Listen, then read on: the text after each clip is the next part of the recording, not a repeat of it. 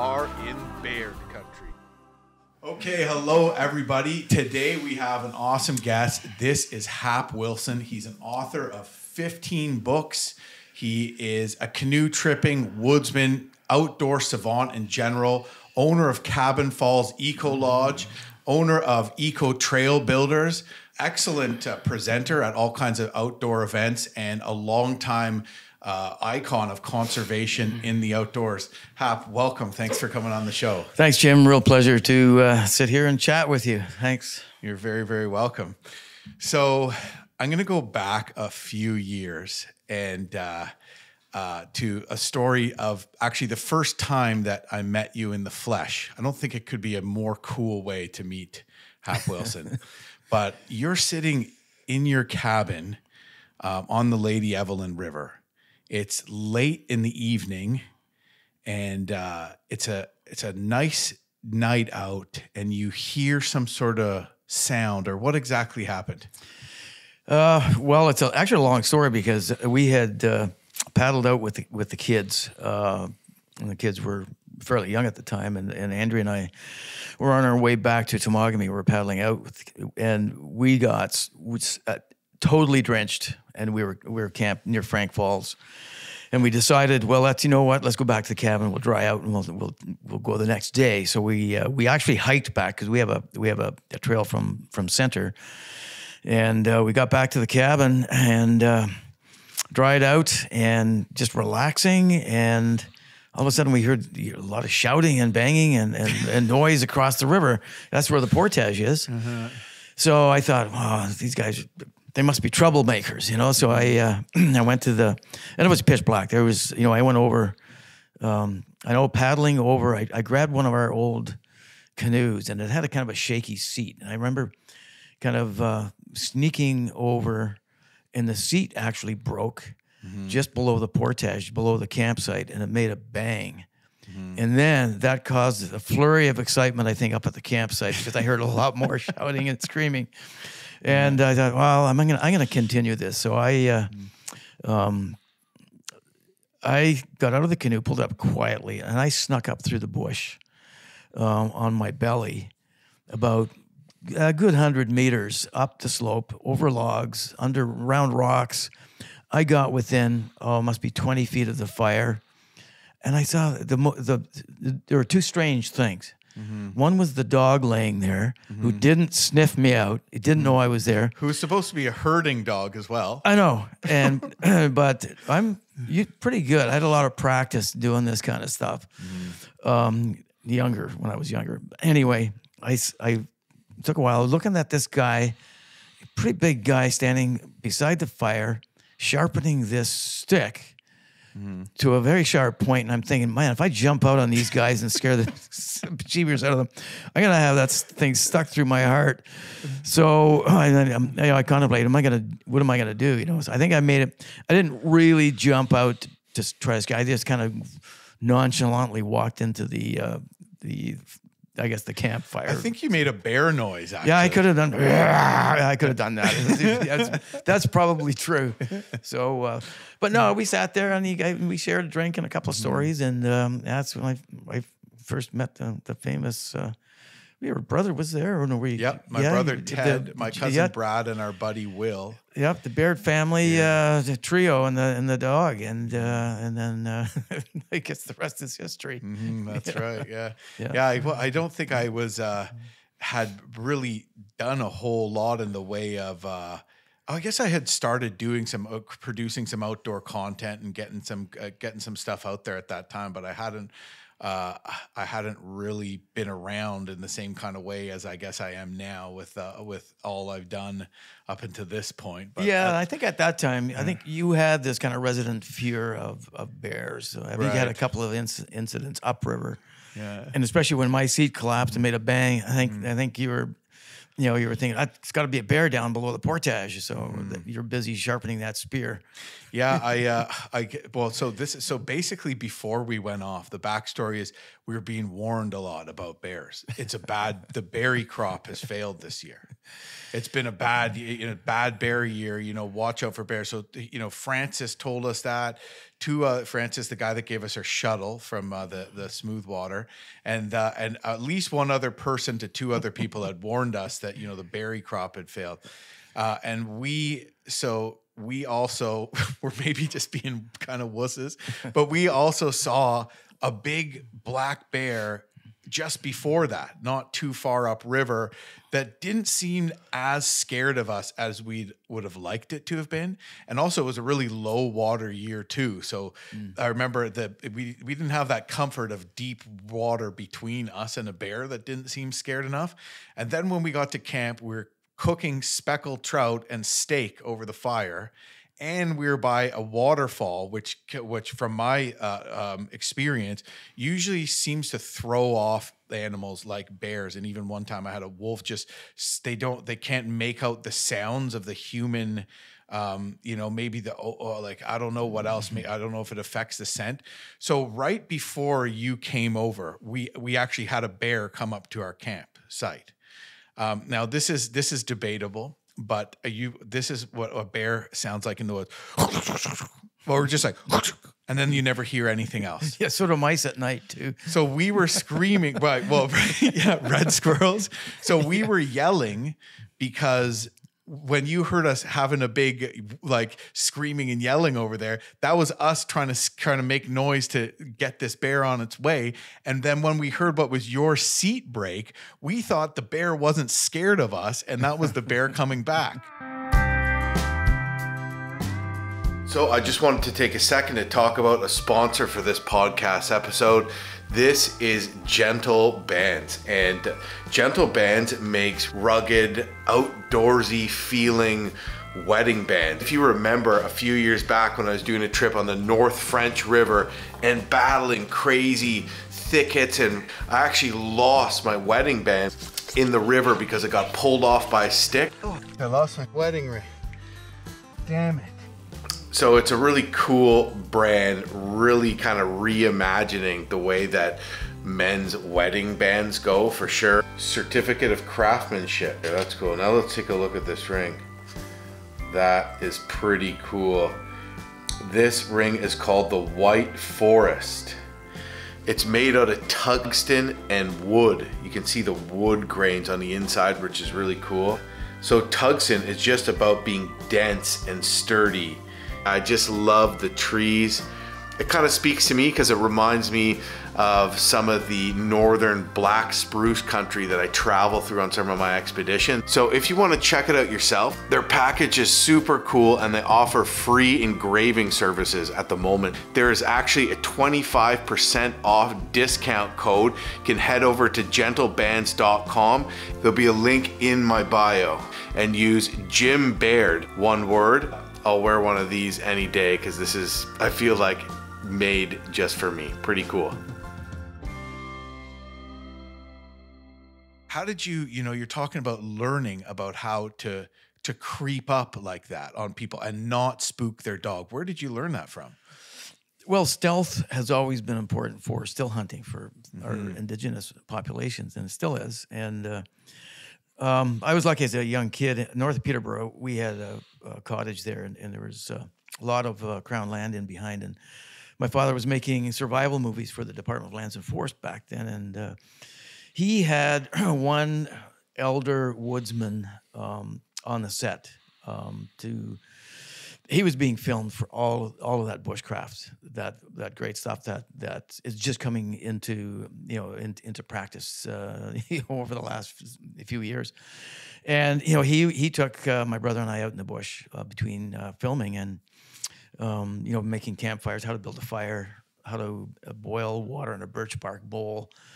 A lot of it was orienteering. A lot of it was stealth walking and walking on a trail when there wasn't a trail, and looking at signs, always looking at signs and always looking behind you where you've been, so you know how to go back to where you started. So a lot of that was stealth, and that's something that I was taught at a very early age, and I just practiced that, and I thought that this is great. I can sneak up on just about anything.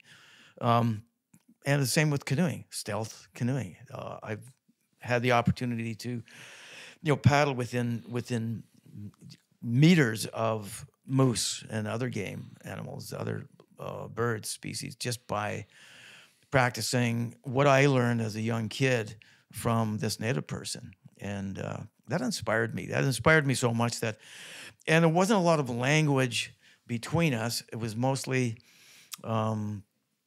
impressions, facial, expressions, and gestures. And it was all, to me, as a young kid, it was all magic. I want to be like him when I get older. And the odd thing is when I got a call from my Indigenous friend Alex Matthias, and I think you know Alex. You did some filming with Alex. Well, before I really got to know him, he called me up and he said, "Hap, we've got to talk." He says, and I went down and I met him. He said, well, he had told me previously that he'd had several dreams about me. And I said, okay, this is interesting when an Indigenous, calls a white guy and says he's been dreaming about him. And I took this seriously. And he said, look, Hap, it's unfortunate you were born a white guy this time around, but in a past life you were my warrior brother, and your name is Mahingan Weebada, which means wolf tooth. And I thought, man, that's almost in some ways it makes this kind of mystical sense that when I was a young kid, learning all these skills, from an Anishinaabe elder, and then decades later being told that I was born a native person in a previous life. That was pretty important. It was pretty eye-opening to me. And since in between that time, I had spent a lot of time even studying the Ojibwe language.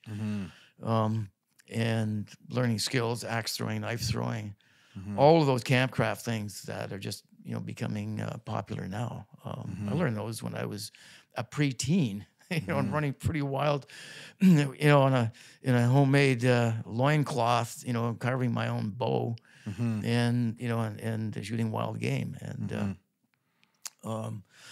probably because I had dysfunctional parents, that sent me out in the bush a lot more than. And how old were you at this time when you were making these first bows and when you were just really... Probably around. We moved north from Toronto, Willowdale. And funny thing is, I was almost shot when I was 10 months old in Willowdale. Some young 16-year-old was shooting crows 3 blocks away in Willowdale when you could do that kind of thing. The bullet just missed my tram out on the back porch and went through the kitchen door and just missed my parents. 2 or 3 years ago, we had a client, a guest up at our cabin, who read the story. That story and the person's name was in, because I had that old newspaper clipping from the Telegram, and the Toronto Star printed that in the papers about young David Wilson almost being shot in his pram out the back door in Willowdale. And they named this fellow, and this fellow, and this woman who was a guest at our cabin says, well, I read the book, The Cabin, and that was in the cabin, and plus the fellow's name. Well, that guy you mentioned in the book was my uncle, she said. No He's kidding. Like 86 years old now. I said, well, I got to track him down because he almost killed me when I was 10 months old. Wow. But anyway, I was fortunate because I was learning a lot of skills. I had already learned a lot of skills. I had, dabbled in canoeing. I had this great fear of water. No kidding. When I was young, you wouldn't know it. I mean, today definitely not.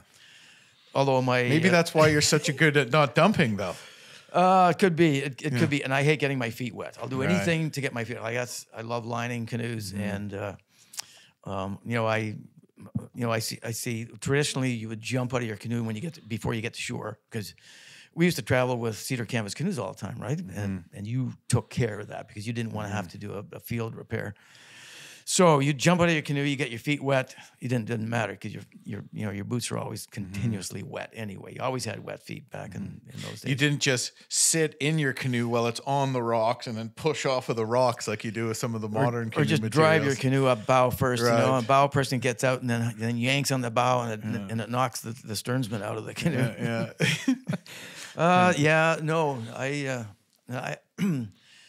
I would gingerly pull the canoe up sideways and then stretch and then kind of tiptoe out in the rocks as much as I could. I just hated having wet feet. I still hate having wet feet.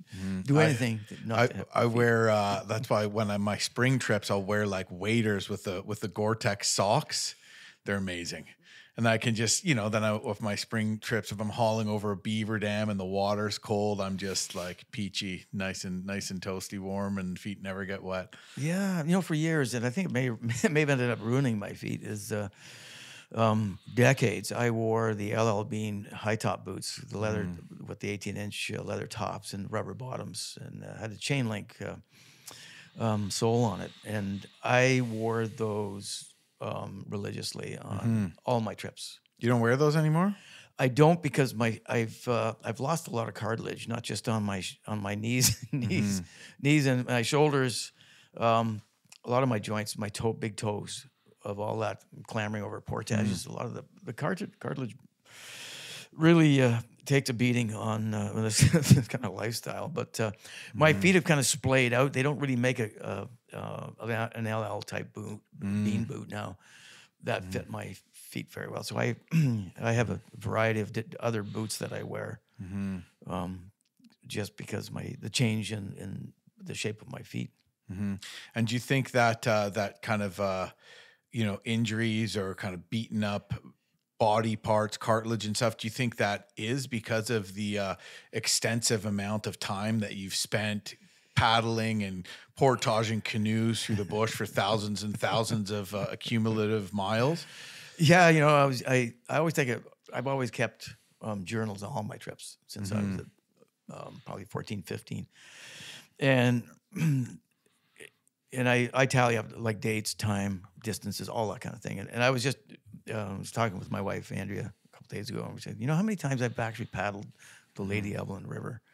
Like, there's a lot of collectors out there. They'll do one river once and then move on. And you really don't really understand or get close to that river, the nuances, until you've paddled it at night upstream, right?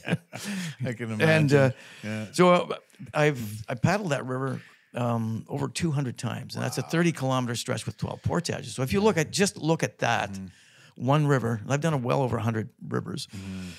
If you look at that one river, that's 6,000 kilometers just on that one. Just on that. Wow. And if you look at the 12 portages, what's that?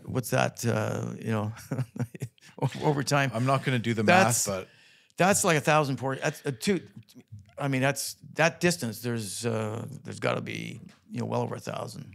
And that, to me, that's also one of the things that's misleading, because some of those portages, it's not the distance that makes them hard. You can have a portage that's 3 kilometers that's on a perfectly flat old train trestle or something with no hills, and you can have one that's a third that just beats the hell out of you. And some of those ones on the Lady Evelyn, like, you're coming down inclines like this with jagged rocks where if you drop your canoe, it's going to fly in and potentially break. It's not legendary. A cakewalk. There's been bones broken on those trails, mostly below where our lodge is in the south and north channel. But if I tally up all the distances for, I know I did Lady Evelyn, Andrew and I did it 14 times in one season. Wow. And why so many times in one season? Well, we try to utilize as little as possible the float plane for supplies and going in and out. So we often park our vehicle upriver, just at the boundary of the park, and then paddle downriver. Just to get to your cabin. Just to get to the lodge. Necessary to use the river that many times. Yeah. So in all the expeditions I've done, I've logged well over 60,000 kilometers now. And you look at the number of trails, would be almost at least 25% of that. And I always attribute, 25% of carrying heavy loads over rough portages. So that's just the canoeing aspect of what we do. So we do sustainable trail building, which is all hand-built stuff. So that's carrying heavy timbers, moving materials, all that hand sculpting with hand tools really does damage to your body after decades of doing it. Just the repetitiveness of the same motion. Yeah, and we've put in thousands of meters of hiking trails. I mean, essentially, you're a professional athlete of a sort, right? So Well, it's funny you you look at men- anybody who's played, who's done any physical, which is really a lot of the time the natural way of being. Like our ancestors probably would have survived through all kinds of injuries that they dealt with throughout time. But you know, anybody who's doing a physical activity that much is probably going to wind up with a couple injuries over time. Well, hernia. I've been there. Appendix. I'm going on my third titanium replaced joint. But it's funny you mentioned that. I have a trainer, and it's Hero Fitness out of Huntsville. He's trained some professional athletes and Olympians, and I'm trying to work towards keeping up my strength for the next operation, which is a shoulder replacement. So he says, you know what, Hap, you're going on 73. He says, you're my poster boy. You know, Right. we have a lot of younger guys in here in worse shape than you are. Makes me feel good. I don't purposely go out. I don't do weightlifting. I don't do this. It's just the lifestyle that my wife and I lead. It takes a lot of energy in whatever we do, whether we're guiding trips or just getting supplies into the cabin. And those where the plane lands, we still have to carry over portages to get our clients, our guests, and all the materials in and supplies in to run a lodge for 5 months. So it wears on it. I mean, that's it's the mileage, but I have no regrets. I wouldn't change it for the life of me. It's and it becomes at over 50. My wife is just getting knee problems and other problems that I had when I hit 50, and for me, it's been 20 years of managing chronic pain, which to me, it's like old friends, except that you can't get rid of them, because maybe they stay a little bit longer than you really want them to. So, but it's and it's amazing what they can do, for joints. I have 2 replaced knees, and I could not walk. Wow. I was disabled for months before I got both my knees done, and it was almost 10 years between the 2 of them having them replaced. So they don't wear out exactly the same. But I'll tell you, my wife will still do double black diamond skiing or mountain biking, even with replaced joints. It's, like I say, it's amazing what they can do today. Yeah, amazing. Yes. Where do you ski? Well, we've skied, Whistler, Blackcomb, Mount Baker, out in the townships, northeast states. Yeah. Yeah, cool. I didn't know you were into that as well. Haven't for a few years. Pandemic kind of put a halt to a lot of that stuff. So we have ski trails at our properties. So we cross country ski. Yeah, I find cross country skiing to be very, very challenging personally. I guess I'm more of like a snowshoe guy. I love getting out in winter and stuff like that. And I remember the first time when I learned on a lake, so flat, maybe some snow to break and all that kind of stuff. And then I'm going out with a buddy of mine on this cross country ski trails around Huntsville. And he's like, well, I'm taking out Jim Baird, he's like, this adventure, I got to do something good, right? And I'm like, go easy on me, Nate, and he's like, okay, anyways, I just got so hurt. I just was like, I would just stand there and my feet would just be like, fly out from under me, and I just boom land on my butt. I got a concussion from landing on my ass. And then he got us lost, and then I'm sitting around with this headache, concussed, puttering around the woods in the pitch black while my buddy got us lost. And I'm like, I don't think I like cross country skiing. I just I think I'm just never gonna learn it. I think that's what I'm gonna do. Yeah, Steve, I learned very young at cross country skiing, and so we, my wife and I do both. And with our trails at home, I love, packing them down with. We have traditional shoes, and I prefer those to breaking trail, especially in deep snow. I mean, the tech shoes. I actually tried the field tested the first. They were, I think, the first commercially made tech shoes, which were actually mountaineering. They weren't made for like general, consumer use. Until Are those the ones with years later. a metal frame? They have a They metal were- frame, but a regular. Yeah, it was a Sherpa brand. I don't think they're available anymore. Sherpa, they supplied for the 6 months I spent up at the cabin with the two kids when they were in diapers. So yeah, they gave us snowshoes to test out, and I still use them as a reference to, what people ask, well, what snowshoes should I buy? And I would say, well, it's all about flotation. I mean, you can buy tech shoes and go on groomed trails without any trouble. But if you try to break through or try to pack in deep snow, then you don't want traditional shoes because you'll have twice as much flotation. Also, I notice on thin ice, the traditional shoes don't have those spikes. They don't put so much pressure, and it spreads your weight out a bit more that you can actually walk over thin ice. As you know, in Temagami, a lot of the portage trails come in or go out, whichever way you go in, at the mouth of some sort of stream or some sort of moving water where the water can be a little bit thinner too. Oh yeah, for sure. Yeah. But you got to admit those crampons that are on, like I have a pair of MSR. I have both, right? I have three, but I have a pair of what are they called? MSR Lightning Ascent. Yeah. Man, are they good. You just walk right up an ice hill where you'd be just dickered if you had traditional shoes. You got to just walk right up, right? Like for that kind of stuff there, you can't beat them, Yeah, well, they were designed initially for mountaineering, for icy slopes. Oh, these are the Sherpa ones. The Sherpa ones. Well, Okay, they're the same design as you see today. They're Yeah. just, it's the same, like a neoprene decking with anodized aluminum frames, and not much has changed. And that was just around the year 1999, I think. They came out 1988, 99 when I got those snowshoes to test out, and I like them for certain things. Great for for ski backpacking, winter camping, because they're compact. If you have to pack a campsite down or just collect firewood and that, they're nice and light. But or for snow, if you're in snowmobiling, snowmobilers love them because they're for safety. They can strap on without sticking out too far. Right. But it's funny. Well, you can wear them while snowmobiling? Oh no. Okay. No. While snowmobiling, you'll attach them onto the back. Okay, onto your gotcha. load for safety. So they're not, just in case you need them. So you have, okay.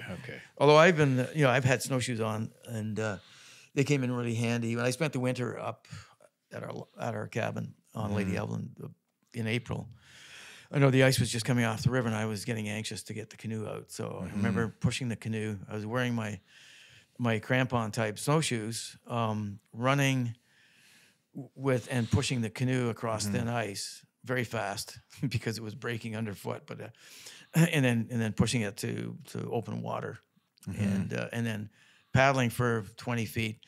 And then running it up on the ice, and then getting out, and then running with my snowshoes again. So, Did you keep 1 foot? So you didn't keep 1 foot in the canoe and like push? I actually kept. I would actually paddle. I would straddle the gunnels of the canoe. I wouldn't get in the canoe.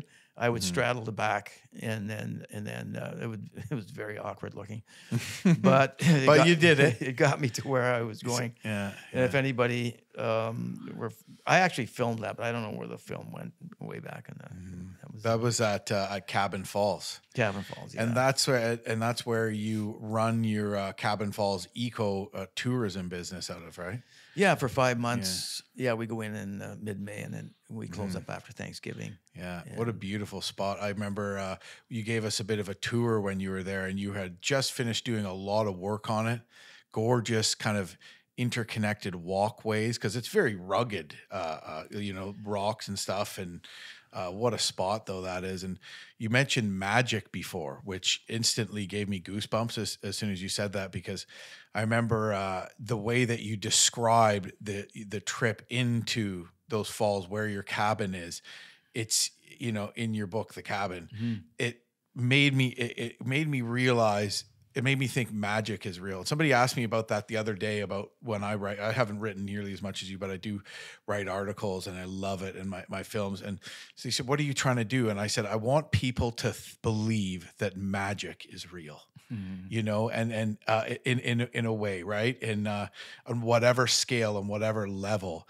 And I feel like what really resonates for me with what you do and your feelings and connection to places like Temagami in this wild country. The whole story, the Nastagon, like the trails, the ancient 5,000-year-old trails, is that there is a magic in it that you want people to discover. You want that magic to kind of overtake them. I don't know if you could describe it in a similar way, or what are your feelings surrounding a place like Cabin Falls, a place like Temagami, and all the things that excite you and interest you about it and make you want to protect it. Well, it's an interesting topic because I look at today, and I mean, there's so many changes, whether it's gear or even attitudes, why we even go out there. Things have changed a lot, and I know for myself, there's something I explain to my guests, and those who want to not just survive in the wilderness, but want to enjoy living in the wilderness. I look at that as sort of a transition point that you have to reach and get to and open your mind. And it's mostly through experience. And the more time, and you know this, Jim, is that the more time you spend out there, the more magic presents itself. Mm-hmm. The more things that you have no explanation for, but they're real. Mm-hmm. And that's everything from understanding especially how the indigenous look at things. I mean, they look at Northern Lights, for example. We look at almost everything scientifically, and they look at it more in an organic sense, how it connects them to whatever, whether it's inanimate or animate. It all has purpose and meaning and connectivity. Well, that's how the Anishinaabe language is set up, animate and inanimate, right? Yeah, I mean, they're looking at their language. That's a whole other story. You could go into long lengths. Why did they anglicize a lot of the names, across Canada, and especially in Temagami?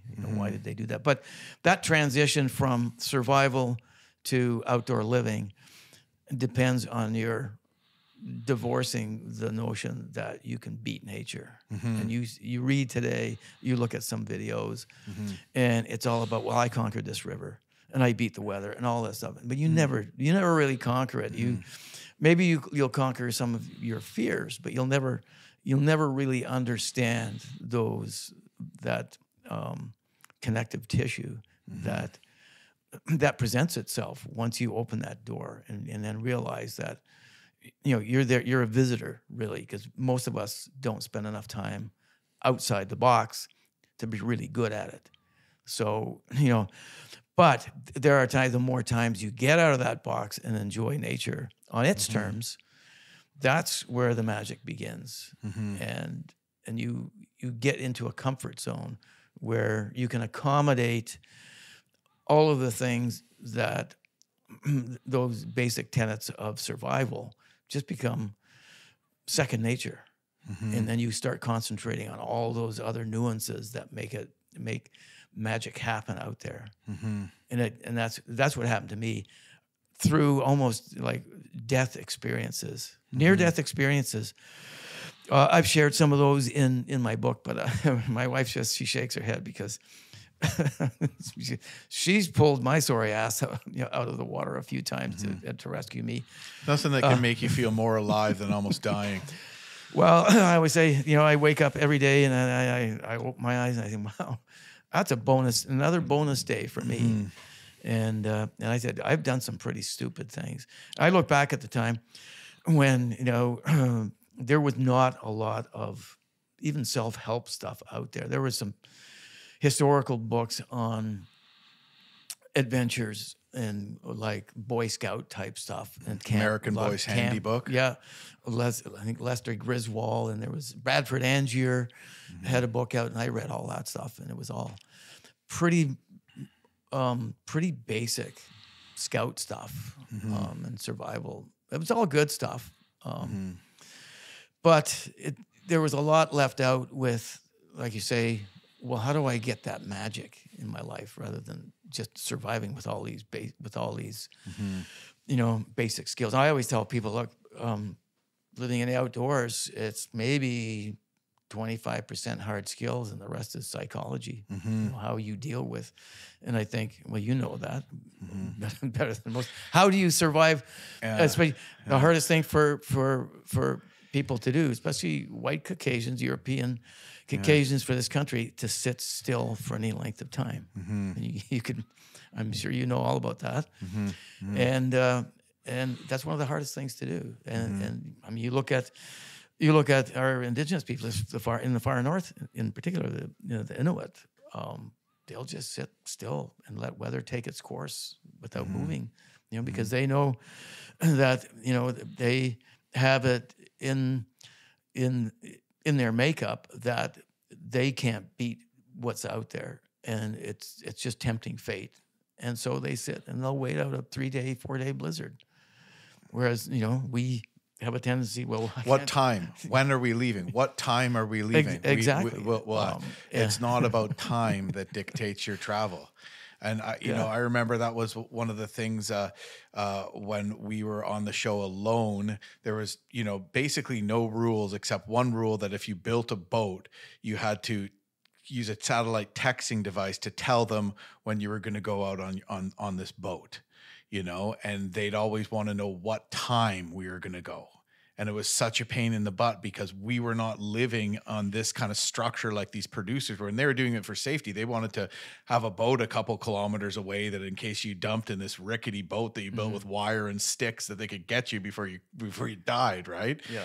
But I just remember being out there and having this clashing of this, like people that were these producers from LA that were, everything needs to be done in a New York minute, and then just not understanding that difference. Same thing, again, my experience with Inuit people. We were near Pingualuit Crater in the interior of the Ungava Peninsula, and the weather was really bad, and there are these basically guides there that were bringing a large group of high school age kids. I think they just graduated, and all of them got to do this really cool program. If you got good marks, you got to go all around Nunavik and do these neat things. So they went under the sea ice to pick mussels, which I joined them on. And randomly I bumped into them here at Pingualuit Crater. And the animator for this group, she was from southern Quebec, Montreal, she kept asking, what time? Like, what time are we going to go? And they're just looking outside, and you could tell she's almost getting annoyed because, that there wasn't really any kind of direct answers. And finally, one of them, Noah, who I've stayed in touch with, kind of broke it down to her and was like, it's not about what time. It's not about what your schedule is. It's about, safety and the weather. And I think the difference is, again, psychology. Is she's getting worried. What if we run out of food? How are we not going to get home? But they just have been in that situation so many times that they're not worried anymore. Yeah. I hear what you're saying too. And I can reflect on that a bit into just, there's so many things that are so much more nuanced than what you can really tell a person through language. And it's like, if you go back to what you were learning through the guy from Curve Lake that had a part in mentoring you, so much of it wasn't necessarily spoken. It was just doing and looking at certain, expressions and stuff like that. And until you're really out there understanding it for yourself, it's hard to just read it, man. You can't just YouTube it, right? Or we'll read a skills article. Yeah. Like I say, things have changed a lot over the last 20 years or so. We've only had GPS since mid-1990s. Yeah, and they weren't even very good back then. They couldn't actually have a map because the military wouldn't allow, I think, commercial use to come within, I think, 75 meters or 100 meters or something to a location. But going back to survival programs, you remember not that long ago, plane crashed in Brazil, and the young girls and a baby, they made it through the forest, through the jungle for 40 plus days or something, and survived. And I thought, this is true survival, because they should have got the producers of Alone to pay them for actually surviving that time using their own indigenous skills and lack of connectivity. They had absolutely nothing to connect them with civilization, or they never knew whether they were going to get rescued or not. So you mentioned before walking a path when there's no path. What would you, because it sounds like that's almost what these people must have done to know how to walk essentially to help or in a straight line. Can you explain what that means a little bit more?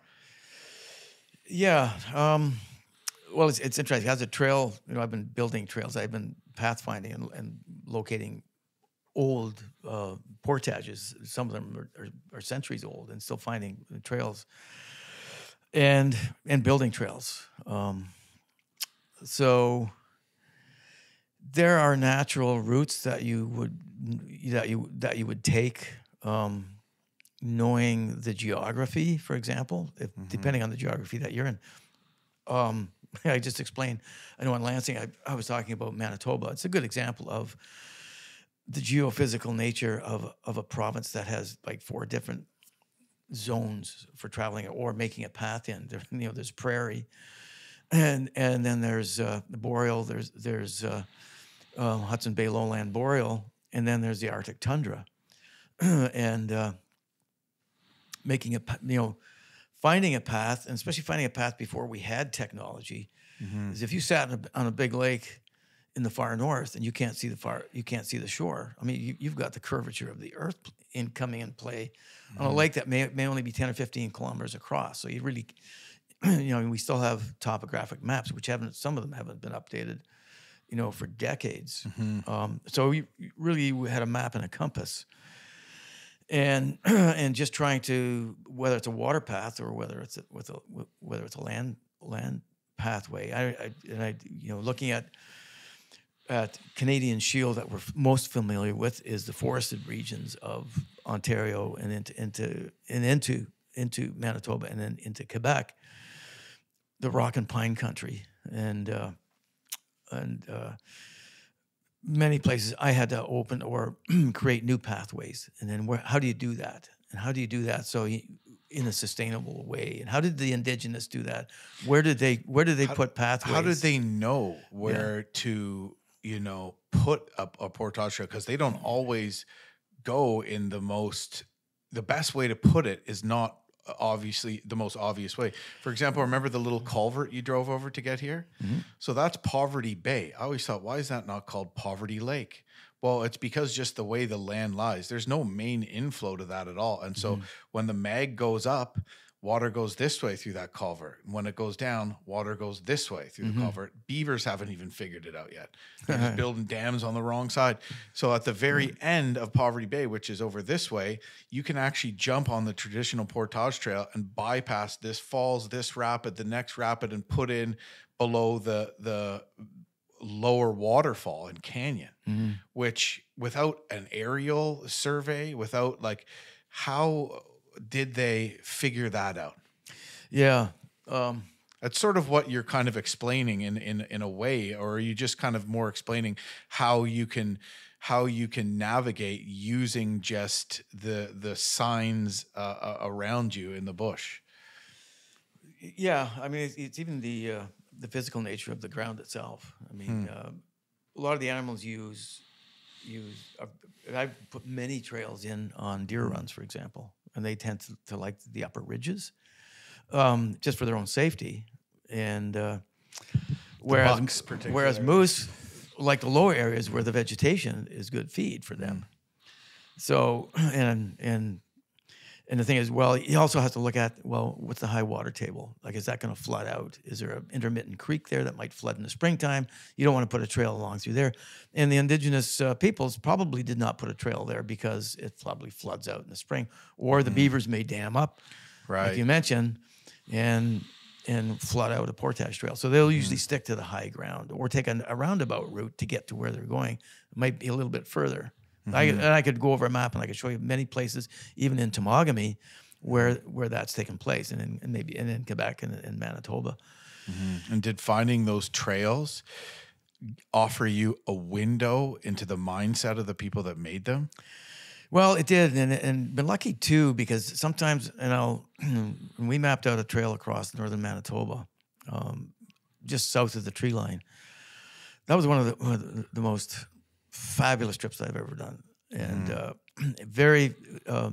and it had only been traveled by the Dene people decades ago, and there was only one trapper that had trapped in that area, and I saw signs. I even saw traps that were still set, and they were set in the late 1940s. Wow. And his campsites, everything was so well preserved because of the dry climate, and everything is preserved, really well, especially on top of the eskers, the sand eskers. And is this the Seal River? No, this is the Caribou. Okay. That's Okay. a So bit- definitely it's a bit- well it's beyond the trees. Further north, it's a Newellton Lake area. Okay. And then into the tundra. But finding the portages that weren't caribou trails, some of them, there were traditional trails that were used by the Dene. And the Dene were mostly overland travelers. They crossed the water bodies in these little homemade boats, little banana boats, to get across usually where the caribou crossed.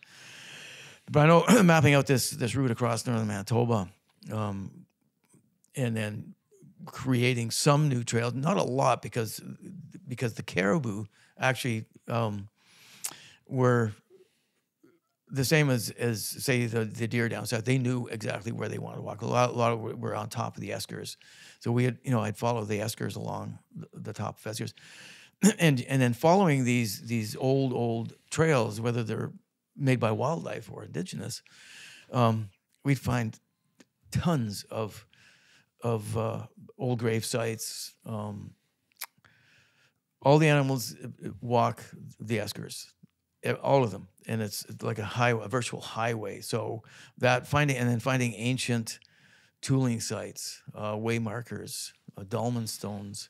What's a dolmen stone? A dolmen stone is from the Gaelic Dailmon, which means table rock, and they're found globally. And They're in Temagami for sure. they're in Temagami, and I know several of them that are there. And I know that some canoeists have built fires against some of them. I actually cracked one of them in half, which was very sad. You know the one on that small island on Obabaka, on the southern part of the lake? Right. I don't know. There's one there that I'm looking at this thing. I'm like, this has been here for a long time. Yeah. But these were places where the First Nations would put offerings of some kind. Oh, okay. And I've got photos of some in the far north where. I just thought it was a good table to sit on. Or well, whatever. yeah, some of them, and I don't know if this catches on the camera, but most of these are propped up. The dolmen stones usually have rocks underneath, so the cavity underneath would present itself as a place to store offerings. Oh, okay. And you'll see some of these are massive. I've got shots with my camera in the far north. Some of these, and you wonder, well, there was one in particular. It was it had to be 5 times the size of this table. Was propped neatly on 3 rocks, and you wonder.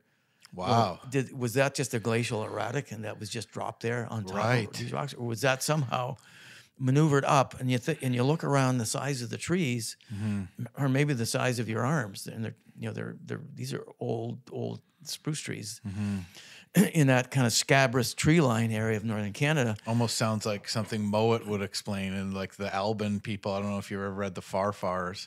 But almost seemed like something like a Norse thing or something. Those huge rocks. Well, how did they? Size. And how did they? If they used like timbers, how did they lever that rock up to sit on top of the small rocks in such a way, or even the table rocks that I've seen propped up, and found offerings, old like spear and arrowhead points, and underneath there just and that. So these are the things. I know that I have found on my travels, getting off or recreating an old trail or making a new trail, what's that feeling like to find something? Well, like see, this that? is part of the magic. And, Yes, you see these things and you open your eyes and you think, well, first of all, you don't know how old it is, so you don't know. You don't know, and there's certainly no garbage. The only garbage that I found on an esker was the burial site of one of the chiefs from the Dene chief from the 1940s. He was buried on the top of an esker, standing up, because he wanted to be able to watch his ancestors paddle by. And I found that esker only by accident because we pulled in, and very calm day. and we were just exploring the esker, and came across a belt knife, a leather belt knife with a sheath knife, just laid on the top of the esker, and that's testament to how nature preserves it, these type of things in the north. That was his sheath knife that was placed on top of his burial site. Wow. And it was it was a bit of trepidation for the four of us that were there, because we felt that we were invading that private space. Right. Yeah. And so now we can't stay here. We've got to go. And at that moment, a strong wind came up, and it was just like telling us that no, this is a private space. This is for indigenous people only.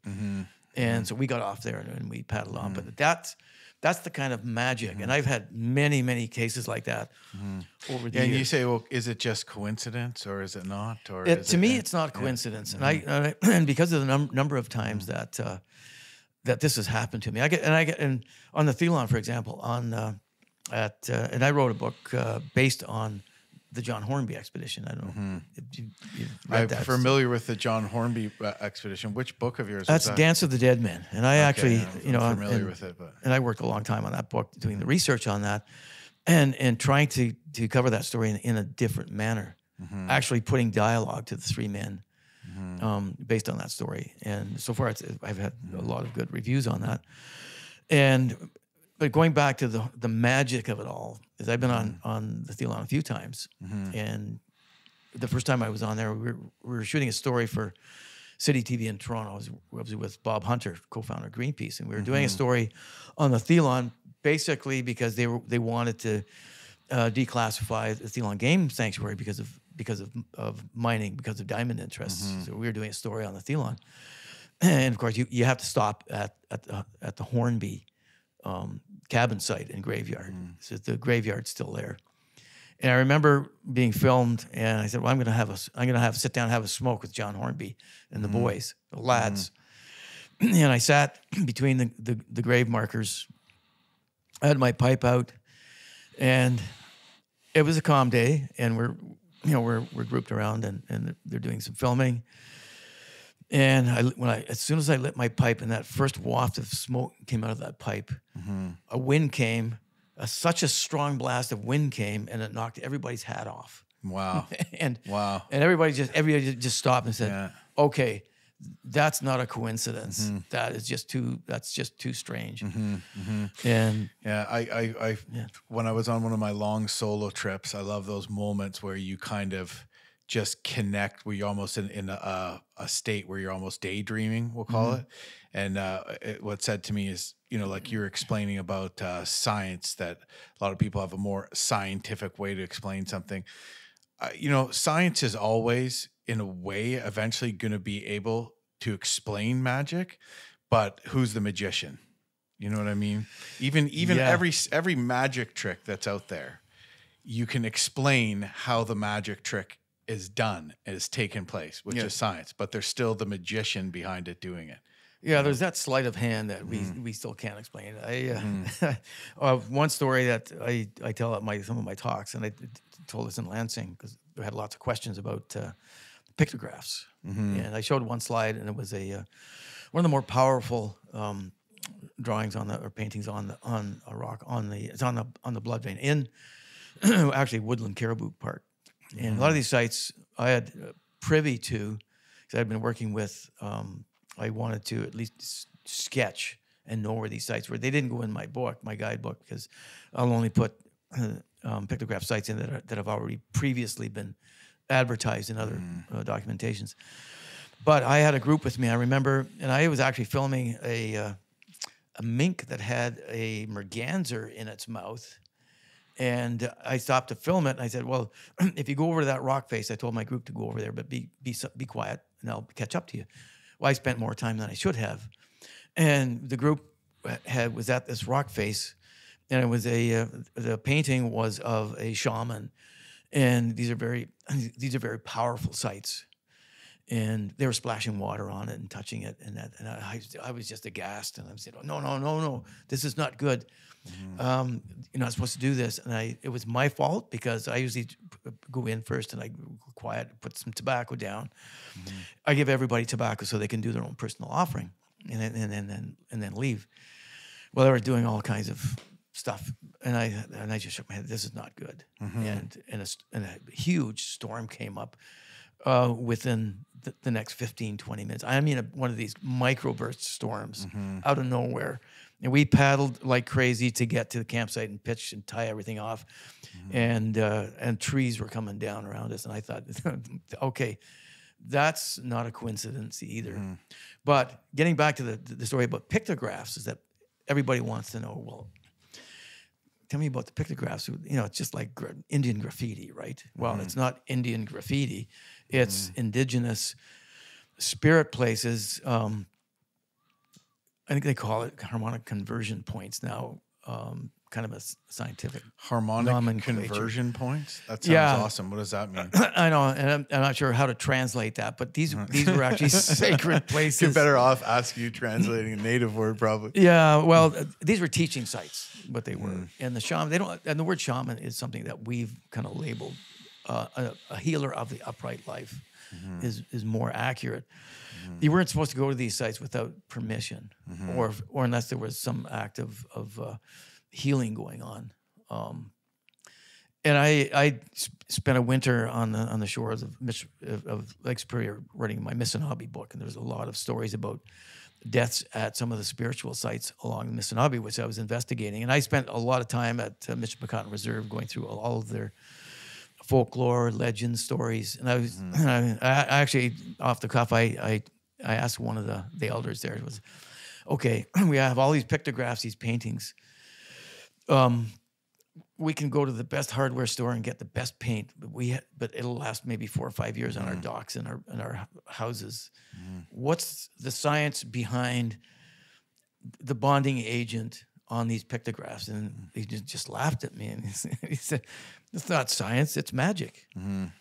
And I knew a little bit about the legends and the folklore, and he explained it, and I explained this to my audience, and that whether you believe this or not, it's we have known components for what's used like ochre, red ochre, which is mined in a couple of different places, Port de l'Enfer on the Mattawa, and then there's a couple of places in Killarney, and it was traded amongst some of the native groups. But what's the bonding agent? Okay, that's one component of it. Fish grease, could be maybe?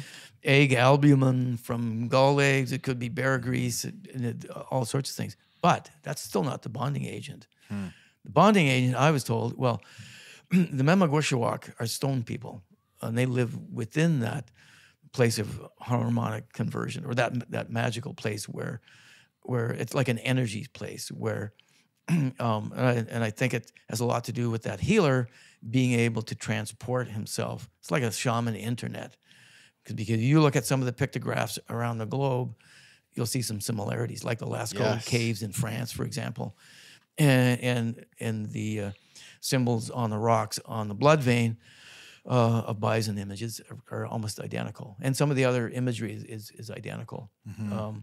Shaman internet, but you've got this. So you think that's a sixth sense, essentially? That's a theory that there's a sixth sense between them that is kind of connecting them, if on maybe a subconscious level or something like that, even that. If you look at like the shaking tent ceremony, which is and it's almost done in secrecy now, and that's where the healer, shaman, if you want to call them shamans, are able to travel outside of their own physical bodies. And I mean, I could go on and on about that, but it's something that we know very little of or understand. The healer would be looking at the face of this sort of rock wall that he's chosen because of the energy in that rock wall. And inside because the stone people, the Memagwishawak, were conjured out, and they proffered their blood to be mixed with the the other agents to make this pasty paint. And that was, of course, put on the rock using hand, fingers, a crushed end of a stick. And then through particular ceremony, that was the bonding agent that adhered that paint to the rock for thousands of years. No kidding. Whether you believe that or not, yeah, I don't disbelieve it, because how could you ever really prove it though? We were like, okay, well, let's try to take these two things and we'll wait 5,000 years and see how it turns out. Like, we can't. How are you gonna test that out, right? Like, to see if it would work without that. So Yeah. So I don't think they've come up with a scientific rationale for what the bonding agent is. Yeah. I mean, I've visited a lot of indigenous spiritual sites on my travels, and all of them have a story, and that resident magic to them. And I just shake my head. And I mean, I've had ghost experiences in the past. I know that there is another dimension there. I've had personal experiences in that sense. I've seen a lot on my winter camping trips, and things out of the corner of my eyes. That all these. Who knows? Maybe Wendigo is actually Sasquatch. I mean, better ask Les Stroud. Maybe he could explain. Right? Yeah.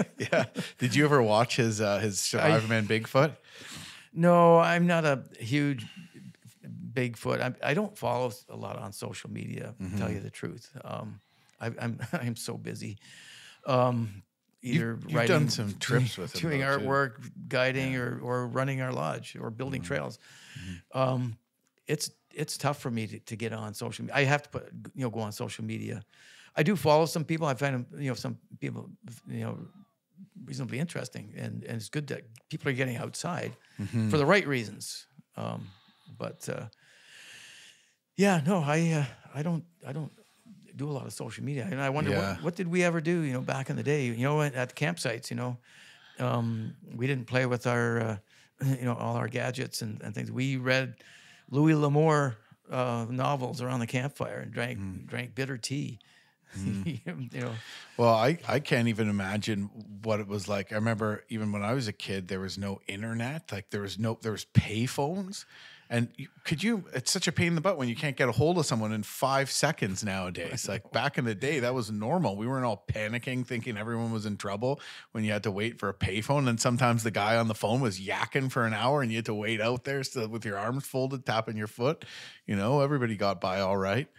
Yeah, I thought, we were running a business, the outfitting company that my wife and I ran in Temagami, for years. We relied on the phone, and the fact that we had a fax machine was about as high tech as you could get back then. Right. And you relied on that, to keep in touch with and contact, your guests. But now, you look at Cabin Falls Eco Lodge. We, by accident, we're 50 kilometers from the nearest cell tower, but we're in the Rock Knob Uplands. We're in the highest points in Ontario where we are, and we have a trail. I used to use the ridge behind the cabin, the original cabin, back in the Ranger days in the 70s, because our two-way radios wouldn't work unless you climbed a high hill or climbed a high tree. And so we revived that trail, and it's now what we call the office. It's a half a kilometer, and it's a pretty high climb. And I remember taking some guests. We had a dozen guests, and everybody has their iPhones for taking pictures these days. So everybody's got that in their back pocket. So we're walking up to this high point behind the lodge, and then everybody's phone started pinging.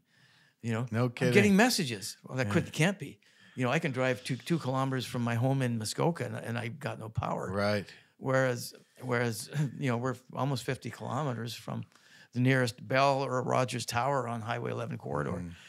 And so that's allowed us to do business on a daily basis, and keep in touch with our guests and clients. And although we try to get people to disconnect from all of that stuff, as they connect with nature, reconnect, right. ends up walking up that hill to check messages. do To they? tell you the truth. Oh, I'm going to put my phone away the first day they arrive. Right. I'm not going to take it out. But, after a couple of days, I wonder how Junior's doing at school and or at camp. And, or I've got an aging grandmother or aunt. So they go up and they check it. And it helps us because of that connection that people seem to really need these days. So, but it's nice. I mean, we can put our car keys and our wallets on a shelf for 5 months up there, pretty much. And and park our car. Nice to park our vehicles because we don't drive anywhere for almost half a year. Everything's canoe power only, I guess. Pretty much. And I do come out on occasion to do some trail building work. And my wife, she's there with we hire students to come in and help during the summer. And we have a lot of friends that just look at it as a vacation to come up and they'll help carry supplies in or help move lumber downriver and that kind of thing. That's cool. What do you do with your guests, with your clients when they come in to stay in this? The spot has got to be one of the most beautiful spots in Ontario easily. Yeah, it's even going upriver to meet either people will come in on the plane, a float plane. So we paddle up and we have to nurse them down 2.5 kilometers downriver. And a lot of these people don't have canoe skills. So, they'll be my partner in the bow. We'll run down the rapids, we'll portage. We have canoes salted along the portage, so we don't have to carry portage, just gear. And they think, running a class 1 rapid is like doing this great whitewater trip. Yeah.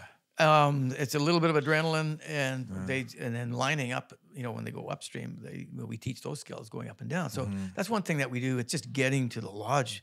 By the time they get there, people are tired because they've just come from inside the box, jumped on a float plane, or paddled in and stay over for a couple of days. And they get there and they look over the falls from the main deck and they, wow, this place is magical. And so we plan, whoever comes in, everybody gets their own cabin, basically. We can sleep about 14 people there comfortably. And people usually come in small groups, so they each get a cabin and they each have a bathhouse. It's probably the fanciest outhouse you'll find in the north. Nice. And so we sit down with them and we go through, well, what's your skill levels? What kind of itinerary would you like to build into your days here? And so we have 8 waterfalls. We can go to 8 different waterfalls. 5 on the Lady Evelyn. No, there's actually 7 on the Lady Evelyn that we can go to, and then 1 which is a small waterfall going up to Dry Lake Ridge. Dry Lake Ridge is one of the highest points in Ontario. It's a great day trip because we go upriver and stop, look at, do some photographs around the little waterfall that comes through there. Great moose watching trip going in to do the climb. We keep that trail maintained. It's one of the best hikes and viewpoints. It's a 650 vertical foot drop. Wow.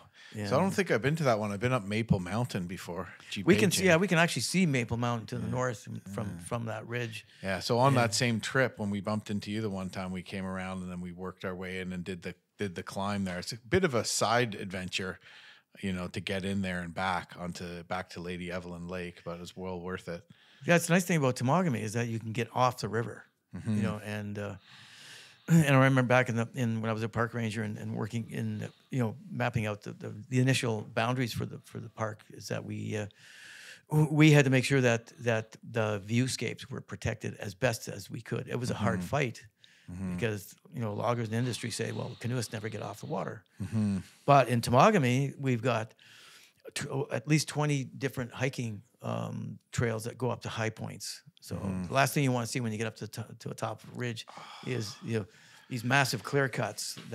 We did manage to protect quite a few areas. Awesome. Yeah. For viewpoint protection. But Temagami, that's the unique thing about Temagami is these high points. But Dry Lake is one trip that we do. Every day is a different trip to a waterfall. We do wild swimming as well. We have a 40-foot cliff that you can jump off of. Nice. Or shorter ones. That's fun. Yeah, I'm a dipper. I'll walk in. I don't like jumping or diving in. Right. People love swimming there. You can swim in and around the falls. get underneath a couple of the waterfalls. Yeah. And just the nature photography there. We're in probably the best places to see ancient pine, ancient red and white pine, the last big stands in North America. So the trails wind through all of this ancient forest, and people are just amazed at the size and density of this forest that's never been cut.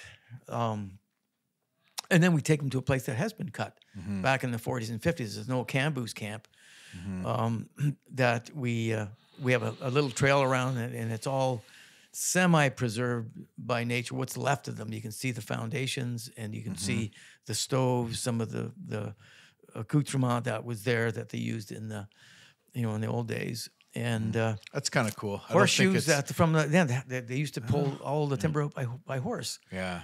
And so people see that transition from, and they know the transition from horse-drawn logging to high-impact logging done today, which is we're still trying to curb that a little bit in the periphery of the wilderness core area. I don't think most people realize that pretty much the entire province of Ontario, anywhere where water connected to the Great Lakes, has all been logged. So I don't think people really have an understanding at how precious these last few pockets are, because they don't realize that there at one time were these gorgeous, gigantic pines everywhere, much more common. Yeah, they say, doing my research on the Rivers of the Upper Ottawa book, my guidebook, there's so much timber taken off from Quebec in Ontario. A lot of that went to the States. The railroad that went straight south across the border. And up until the early 70s, we used to think that was an inexhaustible supply of timber. And then we started seeing the depletion, because that was also the birth of the environment movement. Right. My friend, late friend Bob Hunter, was co-founder of Greenpeace off the West Coast in 72. And in 72, that was Save the Maple Mountain Committee was formed in East Central Canada. Temagami was an international fight that put the wilderness area on the IUCN, the International Union for the Conservation of Nature, Endangered Spaces list.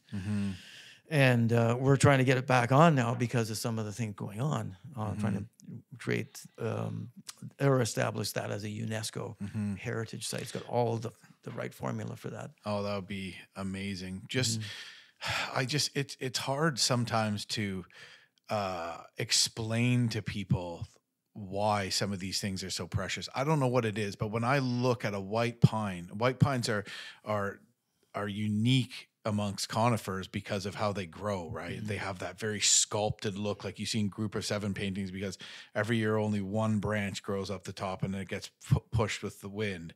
That's a way that you can tell direction, right? They're more natural navigation. Point southeast if your prevailing winds are northwest, right? Exactly, yeah. But there's just something about those giant towering pines that exist in a place like Temagami, just to look at them, that just to me seem magical.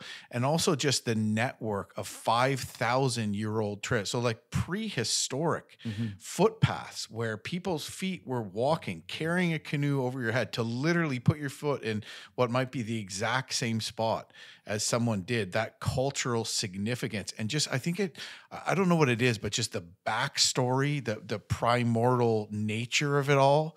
I don't know what it is, but there's just something so cool and special that I hope more people are able to and it's not something you can just tell people, hey, the Temagami is really special. These, for most people, they don't get it. They have to be able to kind of drink it in a way, I think. Well, that's the nice thing about Cabin Falls Ecolodge, that people are dying, starving for information on that kind of thing, that as they're reconnecting with nature in multiple ways, they learn about one of Canada's precious wilderness areas. And if you look at wilderness and being in the environment movement since, back as early as the early 1970s, we did a lot of things wrong.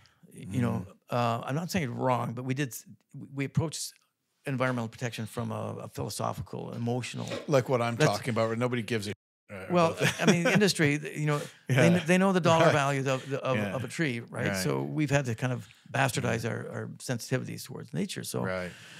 so now if you look at wilderness as a commodity, as any commodity, as it becomes scarce, it becomes more valuable. Right. We haven't quite clicked on to that value. What does it mean? Because we don't experience it Right. enough to know its value. If you look at, we always point the fingers at other countries about deforestation, like the Brazilian rainforest, for example, and many of the largest clear cuts are found in northern Ontario in the Boreal, and that's sweeping across from Quebec and the Maritimes all the way through and into Manitoba. If you Google Earth that, and from space photography, you'll see those huge plots of Boreal, but nobody goes there. Nobody flies over it. Nobody drives through it. And even if they paddle some of the rivers, there's a thin veneer of trees where they don't get off the river. Not like Temagami, not like in the hilly country where you can actually see the clear cuts. These are massive amounts of forest being and think about just the boreal forest. It's proven can almost control the weather, like it has like a collective consciousness. Huge carbon sink. And Huge. also they, some of these trees will release terpenes into the air to help it rain. They'll band together and decide to starve out the red squirrels when the red squirrels population gets too high and is eating, too many of their seeds, right? And you got to wonder, does that have to do? Sure, it's hard to say. Well, all these forest fires we're having, is that deforestation? Sure, there's no trees to burn if it's a clear cut, but they grow back densely. If there's less trees to release terpenes into the atmosphere to try to get it to rain, we don't really. That's just the tip of the iceberg with this stuff. But I just wonder how much of these fires that we're having is caused by forestry practices. Well, I think a lot of it. I know the big fire in Temagami was because of the amount of slash that was left on the ground. Now they have prescribed burns, and in a lot of cases they get out of control themselves. Right. Yeah. And it's wholly dependent on weather and wind, whether they're successful or not. And I think there's a number of factors. Climate change, and I mean, we've had weather anomalies in the past. I've never seen it. I've talked to some guys even older than myself, believe it or not, who cannot remember a winter like we're having now. Yeah. Ever. Yeah. The one thing is like, we're breaking records from the 1930s. So in the 1930s, there was some winter that was pretty warm, which, some people might use that the wrong way and say like, that means climate change is completely false or whatever. But it does. Obviously, human caused climate change is making a difference. But if there's any hope that I hang on to, it's that this is also just a really weird El Nino year. It's happened in the past, and maybe we're still going to get a good winter again, because I'm going to have to find a new culture. I like to get out there ice fishing, winter camping, all of the things, man. Like this year was so weird. It was so warm. There was no ice. The ice was dangerous. People were falling through the ice all over the place. And I just feel like it was a prolonged shoulder season where you don't have any of these activities that I've grown up doing. I could barely even take my kid. He's 2.5. I want to teach him how to skate. And I keep bringing him, going to pick him up and bringing his skates and getting to the rink, and it's like melted and closed and just bizarre. Yeah, no, I've only skied once this year, and it's been sad. It's like no snow, Yeah, but I have to admit, I've been enjoying the warm weather. Well, at the same time, when there was enough ice, I went winter camping with my kids. It was like -0 degrees. Like, I'm not even wearing gloves the whole time. I'm like, okay, well, maybe that's not so bad in some ways. Yeah, but I think of all the hot tenters out there, and I remember I did some teaching for Outward Bound winter survival courses, and I just remember some of the bitter cold, and working with David Suzuki's Nature of Things on the coldest week of the winter. Wow! Back in 1985, I think it was. And the cinematographer, having to sleep with the canisters of film and batteries in the sleeping bag to keep things warm. -40 at night. I think the lowest temperature this winter has only been like minus 16. We had for sure minus 20 here, but You're about 10 kilometers further north than I am. But that's the first year we haven't. Yeah, that's the first year we haven't had, minus 30 at least for one day. Or several days. Yeah. Yeah, usually a week or two it hovers around the minus 25, minus 30, depending. Yeah. That's wild. Although I remember helicoptering into my my cabin up in the falls, Cabin Falls. Yeah. One year, and having to jump out of the helicopter at 30 feet because he was afraid to go any lower. Mm-hmm. It was weird, throwing a bag out and into the water. Into the. It was in the winter. Okay, well, okay, that's what I thought. But then I'm like, what are you jumping into? Yeah, no, and then I was just going to ski out from there and snowshoe out, and so. After 2 days, we had a warm spell, and for 2 weeks, it never got. It stayed around above freezing.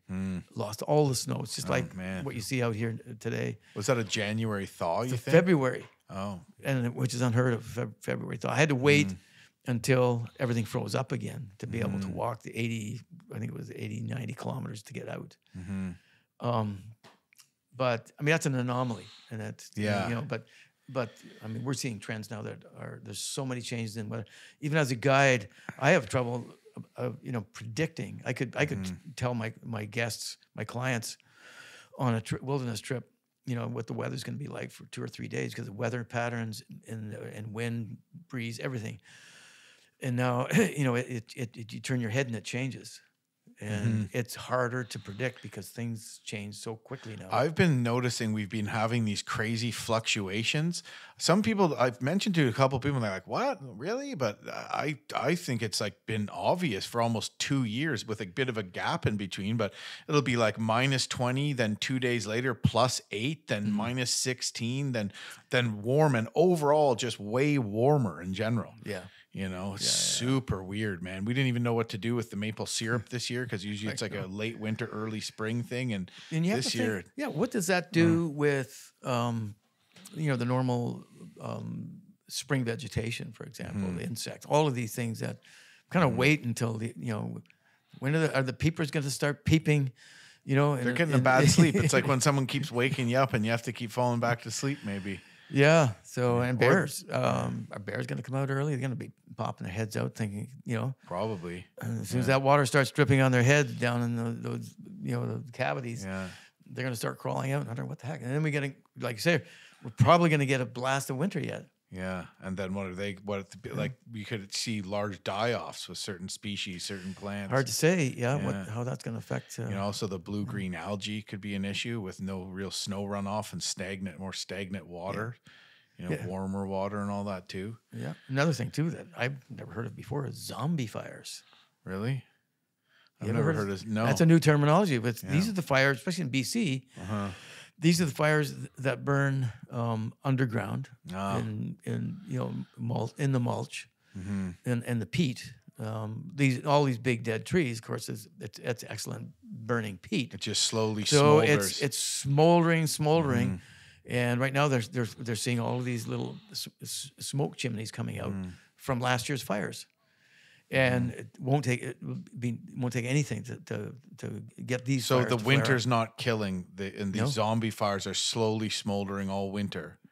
That's crazy. That's scary. So, and I don't think it's gonna be a terrible fire season again this year. You think so? I think so. I have that feeling. No. Just because of the lack of snowfall across the country. Lack of snowfall, unless we get a lot of spring rain.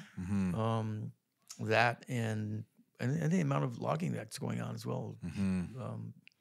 And that's, of course, the water isn't retained. I've noticed that in some of the river flows. There's a lot of the upper sections of the rivers, heavy logging, especially outside the parks, just to the periphery of some of these parks, and some of the headwaters areas, there's no water retention. So whatever water or snow there is, it flushes through really fast. Right. So and the rivers dry. Yeah.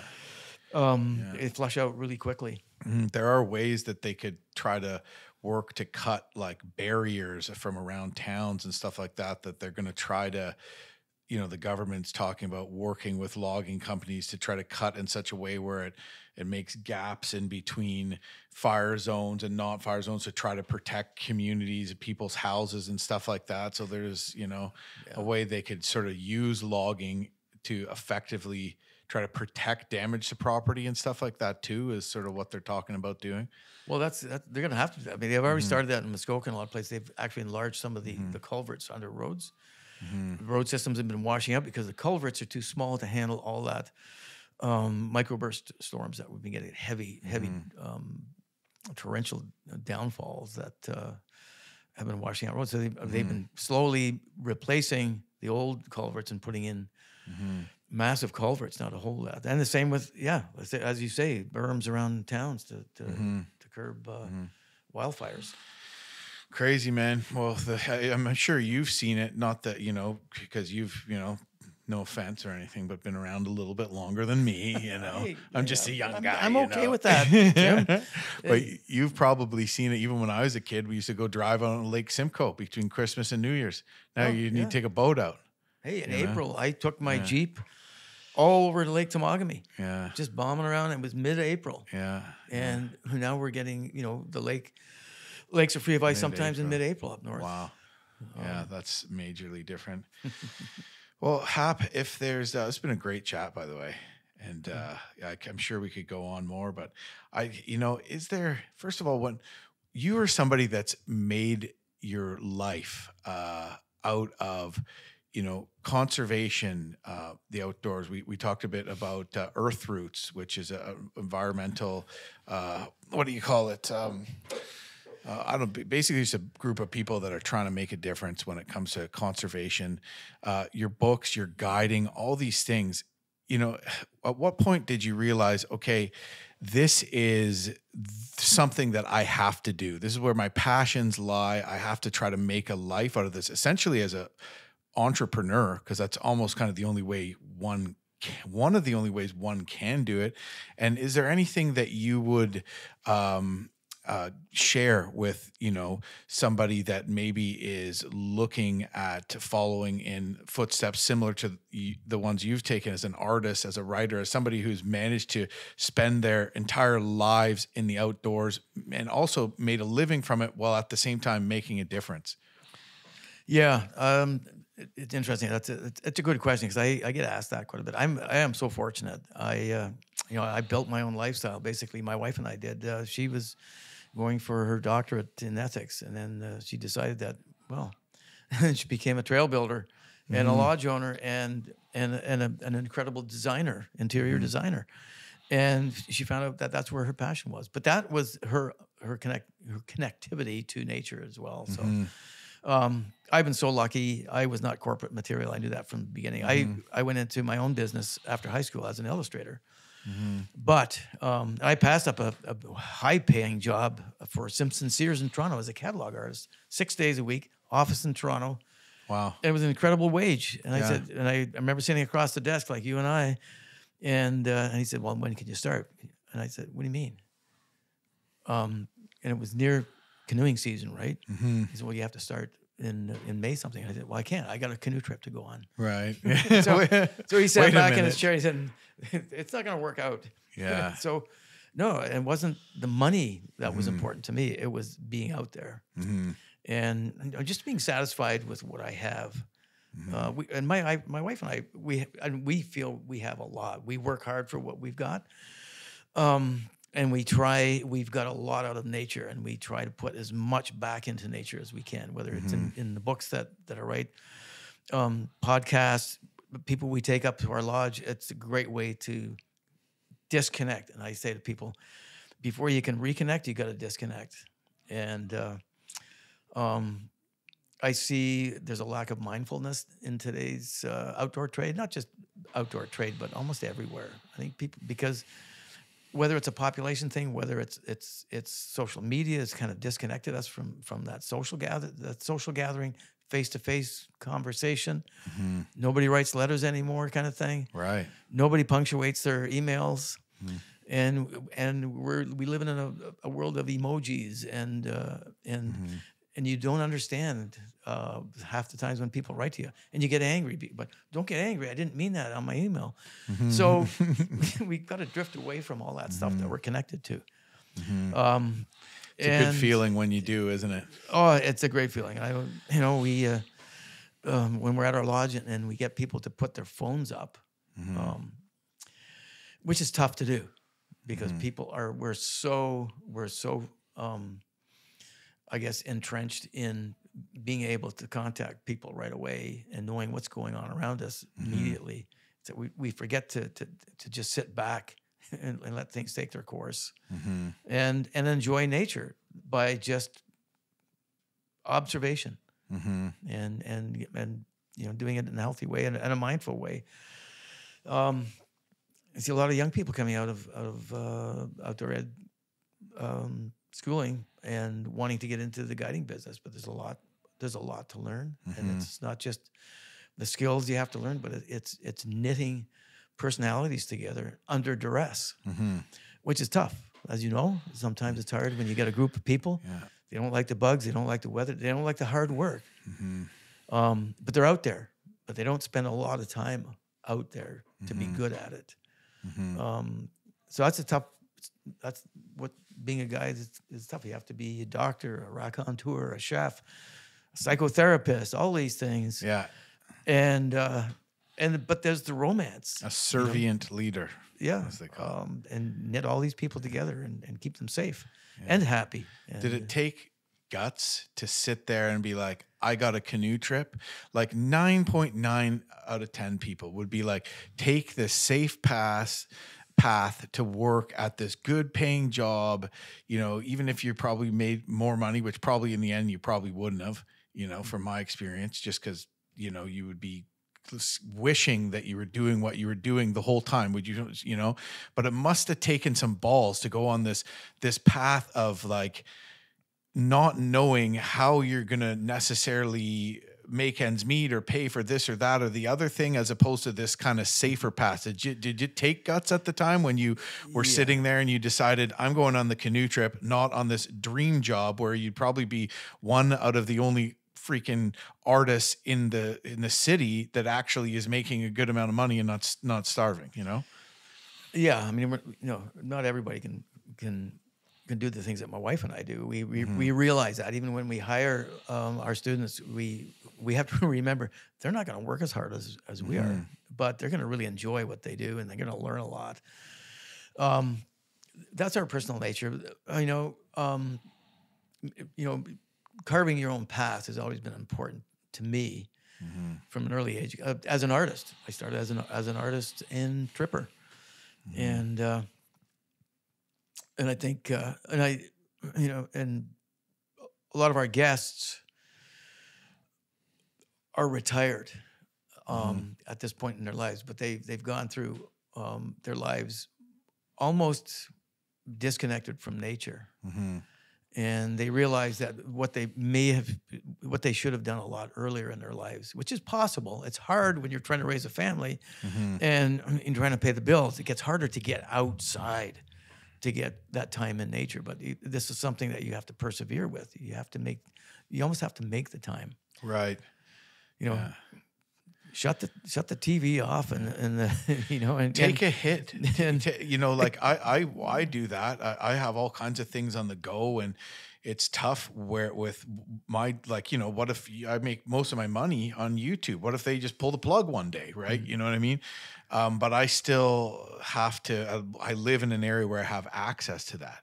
But sometimes you got to just kind of shut that aside and just get out there. And those are just when you come back and you feel so much more fulfilled.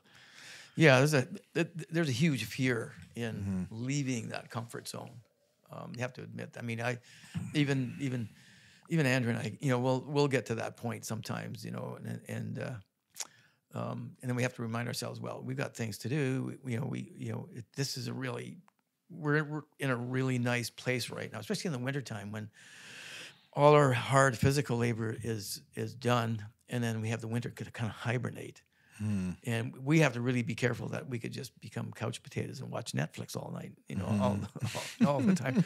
So we have to persevere. We have to manage our time, even in our downtime, so we don't get caught up in that, in that kind of dark area. And and it's like this winter, like say we haven't been out snowshoeing or skiing, which is tough. But there's other ways of getting exercise. Walk your dog, getting out, helping, maple sapping, maple syruping. A lot of people who live in the city just get out, and there's a lot of park systems. You just get out and enjoy some of the parks in the cities, just outside, these urban areas. So, I mean, let's face it, Canada is becoming almost entirely an urban population. And with a lot of new Canadians coming in who, and we aren't necessarily adept at tripping in the outdoors. So there's an educational that component there as well for people who are not used to camping and being in nature and being away from that comfort zone. That's things that we are so kind of fortunate that we're almost privileged, whether you come from money or not, but you're privileged to have these things to many of us, that live outside of the urban centers in our backyards, like I do here. And if you're from a country or just a place in Canada or a place in the States where you don't have that, you can be scared of a bunny rabbit. Like, it's true. Like so, I think it's important for there to be a system and a place for people that aren't engaged in the outdoors to get into it and to at least experience and then hopefully think that, hey, this is something that is worth protecting. I always hear people complaining about the population's too big and there's some truth to that. But I also saw a thing where in India that has a massive population, a bunch of people rallied and they all, many hands make light work is where I'm getting with this. And they got all these thousands of people to replant an entire forest that if they didn't have that population, it would have taken longer. So in some ways, I think that there's a way that maybe we can use that to our strength. There's more and more people here all the time, and we don't have a choice and either way except to try to do something as best we can with it. Yeah, that's a double-edged sword there too, because I mean, I can't fathom thousands of people flocking into Algonquin Park, for example. Right. The environment can only take so much traffic. Yeah. So that's one thing is to manage what we have on a sustainable basis.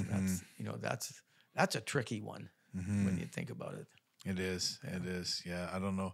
I don't have all the answers, but I think that, people getting outdoors, we all know how good that is just for their own personal mental health. And I know that a lot more people, if they saw that path, they would like to do something to get into writing, would like to do something, especially a lot of people that follow and watch our content, read your books, would probably think, hey, it's pretty cool to find a way to run a lodge and to be an outfitter, to guide and all these kinds of things. So, I hope that I'm sure you have. I hope that I can help inspire some people to do that too. I don't know if that's something that is important to you as well, to try to teach other people to. That's ultimately important for my wife Andrea and I, Cabin Falls or whatever. I think almost whatever we do, and we get feedback. I mean, the feedback's nice, and it keeps us primed to keep doing what we're doing. And that's like you say, it's.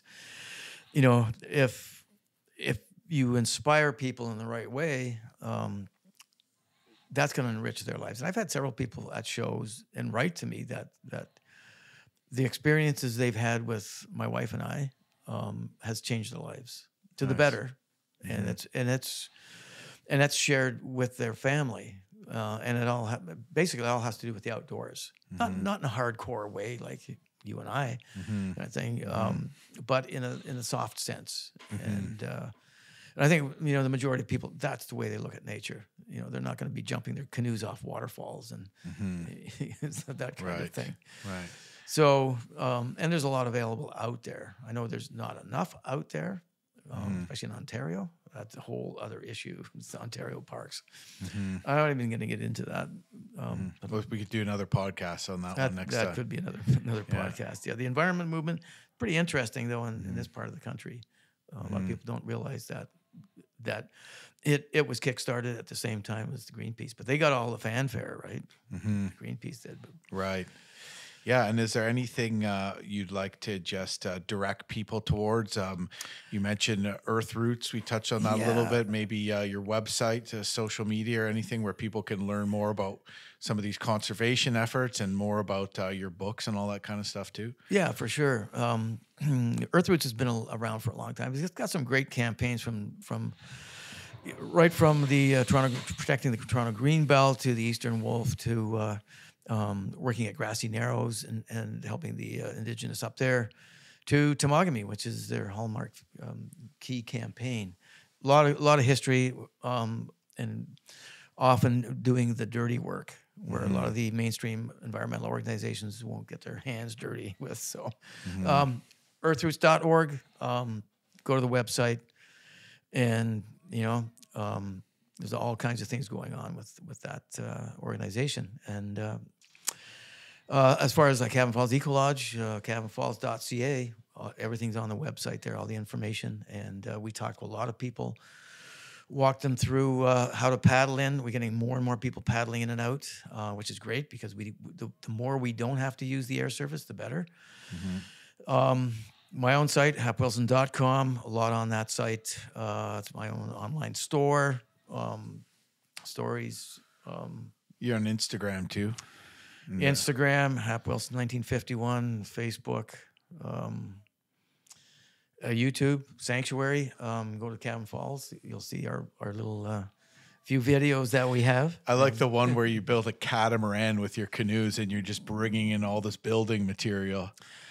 Yeah, that's we've done that. We've been running catamarans down with 3/4 of a ton of lumber on. Meanwhile, there's paddlers waiting to run the rapids, not knowing if they can make it down in a single boat. So we're winding down through. We know where the channels are. We know how. We've done this for decades now. Awesome. Well, Hap, awesome for great to have you come out, man. Great conversation, and thanks a lot. Good having you. Thanks, Jim, and thanks for the invitation. You're welcome. Keep the fire burning. I will.